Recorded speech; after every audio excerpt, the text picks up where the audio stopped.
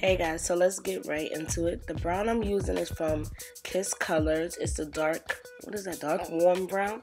Yeah, so we're going to use this brown to color the roots, and then we're going to color the hair with different colors from Adore.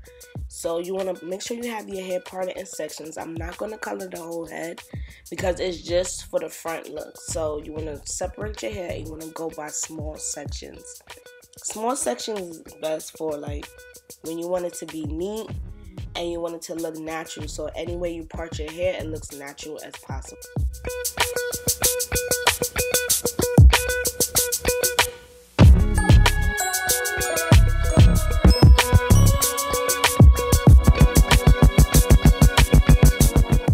I recommend using this brush only when doing the roots of a frontal or lace closure or any type of roots.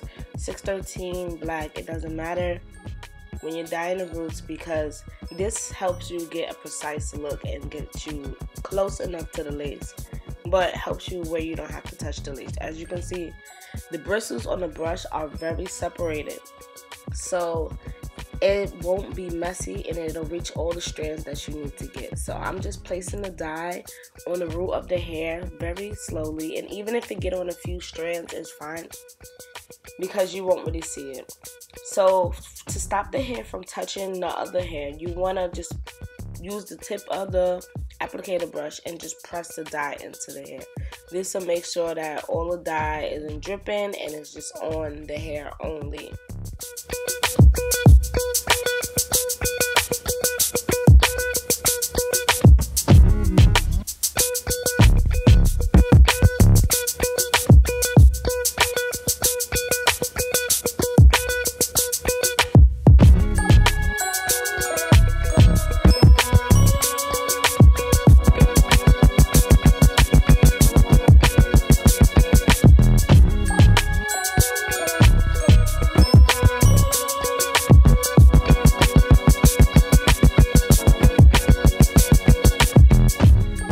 I'm taking whatever's left off over on the brush and I'm just wiping it on the front of the lace, because we need to dye the front, but we don't want to add extra dye where it goes and accidentally damages the lace. So you want to put the dye on the hair strands in the front because it won't leak through and dye the lace.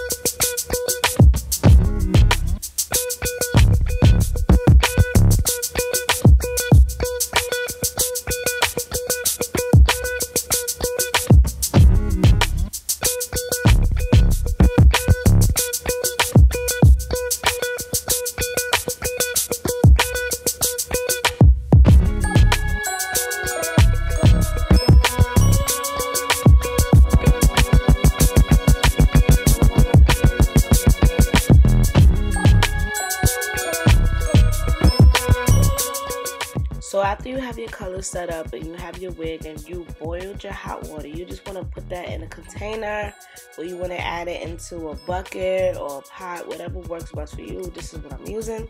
And you want to make sure the water is steaming hot. This is going to get you the best process that you need, and you won't have to reboil the water after if you need to dye it again or add more dye. So I'm going in, I'm adding platinum to the water just to make sure that the hair comes out like a grayish tone. I don't want it more so baby blue, but more so like gray denim, like a denim color. So I'm going to go ahead and add that in and just mix it into the water.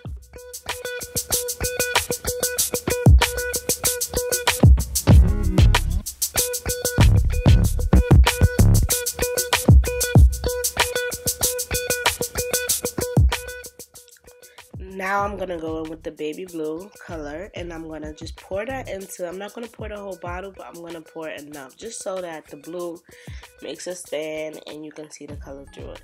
Now I have a raspberry color from Adore just to kind of cancel out any other tones. I do want the tone to be very denim, so you need a reddish color or a pink color or purple to cancel out that tone.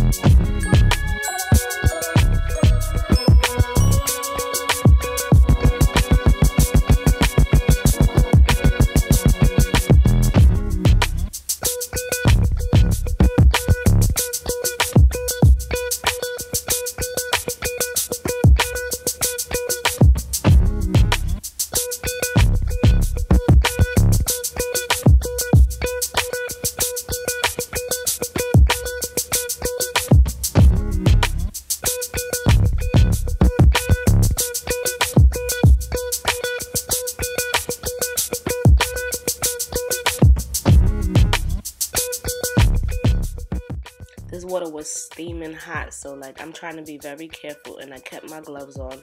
And also this will not mess up the roots because I dried the wig after I washed it.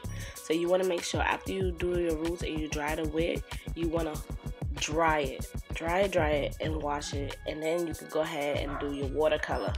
So the dye didn't reach all the hair strands, but that's natural to happen. So I'll go in and I'm going to do the process again, and then I also put a little bit dye on my hands and I rub it on the hair strands just so that it can reach every strand there, because I do not like when I dye hair and it's like blonde strands that you can see. So you just want to go ahead and continue to do that same process over again. And anything else that you need to do, you could just pour it in your hand and just rub it on the spots that you need.